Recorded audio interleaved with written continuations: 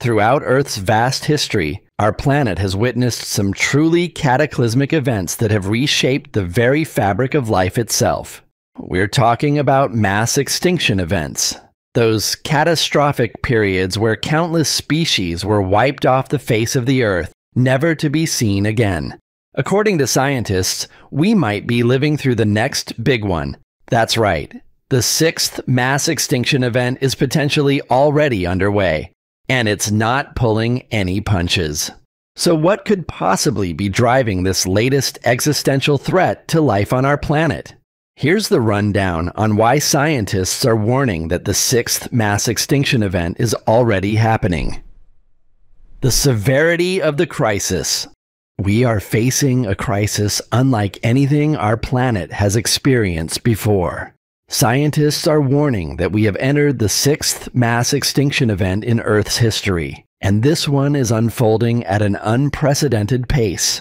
Unlike previous mass extinctions caused by natural phenomena like asteroid impacts or volcanic eruptions, the current extinction crisis is driven by human activity. According to a startling study by researchers at Stanford University, the rate of extinction today is estimated to be up to 100 times faster than what is considered typical in the fossil record.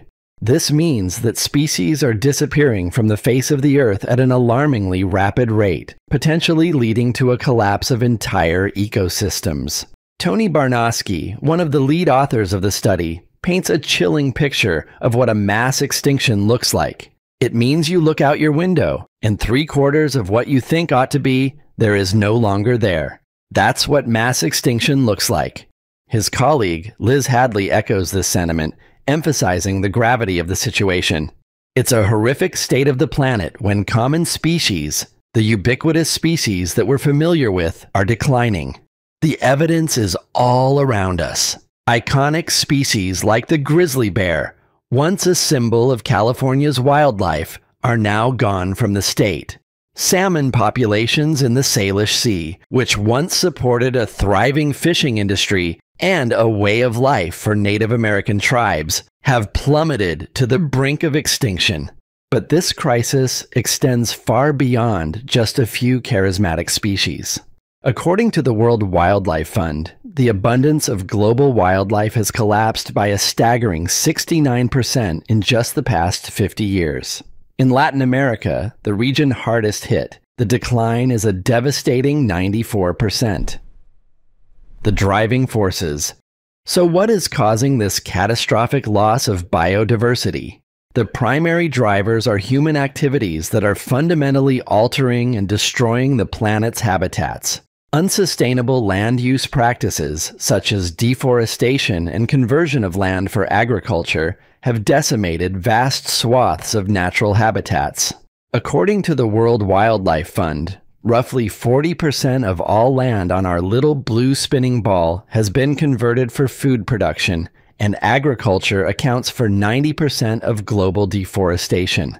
This destruction of habitats is compounded by the equally devastating effects of climate change. Rising temperatures, more frequent and intense droughts, wildfires, and other extreme weather events are making once hospitable environments increasingly inhospitable for countless species. As biologist Paul Ehrlich, author of the seminal work The Population Bomb, bluntly puts it, too many people, too much consumption, and growth mania.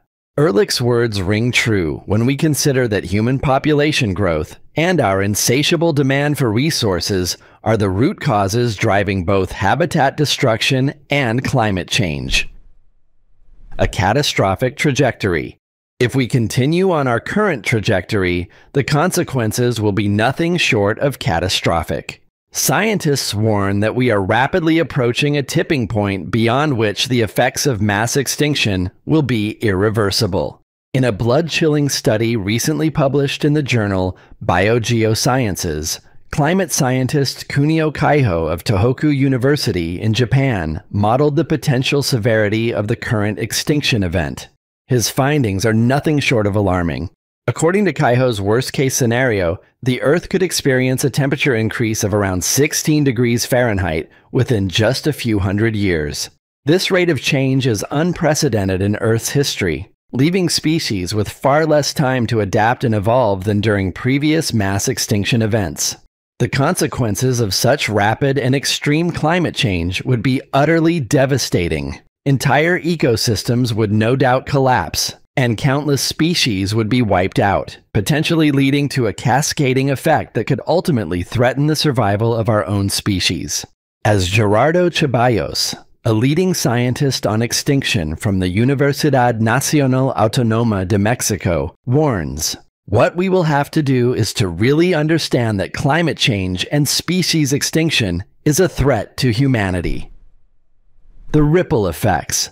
The loss of biodiversity is not exclusively an environmental issue. It has far-reaching consequences that affect every aspect of human civilization. Species don't exist in isolation. They are interconnected and play vital roles in maintaining the delicate balance of ecosystems that provide us with essential services.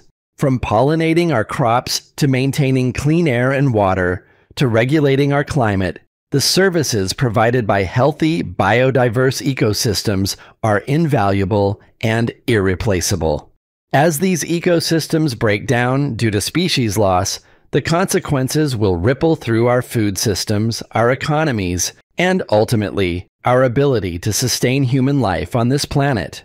The effects are already being felt with disruptions to agriculture, water supplies, and other critical resources that we depend upon. As biologist Liz Hadley describes it, if you've spent any time in California, you know the loss of water. The loss of water means that there are dead salmon you see in the river right before your eyes. It means that our habitats that we're used to, the forests that 3,000-year-old forests are going to be gone. So it means silence. And it means some very catastrophic events because it's happening so quickly.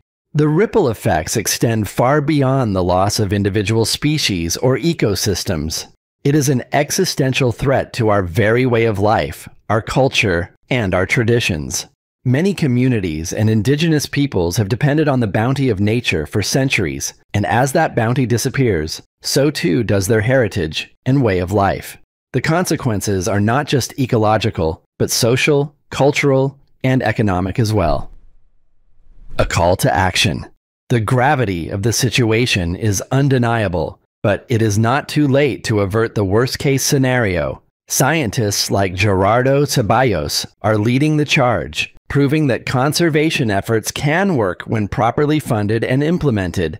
In the Calakmul Biosphere Reserve in Mexico, Ceballos has successfully increased jaguar populations by paying family farmers to protect the forest instead of clearing it for agriculture. This model, while small in scale, demonstrates the potential for larger conservation efforts to reverse the tide of extinction. However, as Ceballos himself acknowledges, these isolated successes are like grains of sand on a beach compared to the magnitude of the problem we face. Truly addressing the crisis will require a global, coordinated effort on an unprecedented scale that involves a fundamental shift in how we as a species interact with the natural world. We must move away from the mindset of endless consumption and growth, and towards one of sustainable coexistence and respect for the intricate web of life that sustains us. This paradigm shift necessitates urgent action across multiple fronts, with governments and world leaders taking bold steps to curb carbon emissions, protect and restore habitats, and prioritize biodiversity conservation through comprehensive policies and legislation. Simultaneously, businesses must embrace sustainable practices and invest in solutions that minimize their environmental footprint, reimagining their operations and supply chains with a focus on sustainability. Individuals, too, must play a crucial role by making conscious choices in their daily lives, supporting conservation efforts, reducing their consumption of resources, and embracing more sustainable lifestyles that align with this new mindset of coexistence and respect for the natural world. As daunting as the challenge may seem, the alternative, a world stripped of its biodiversity, a world where silence reigns and ecosystems collapse, is simply unacceptable. We have a moral imperative to act, not just for the sake of the countless species at risk, but for the sake of our own survival as a species.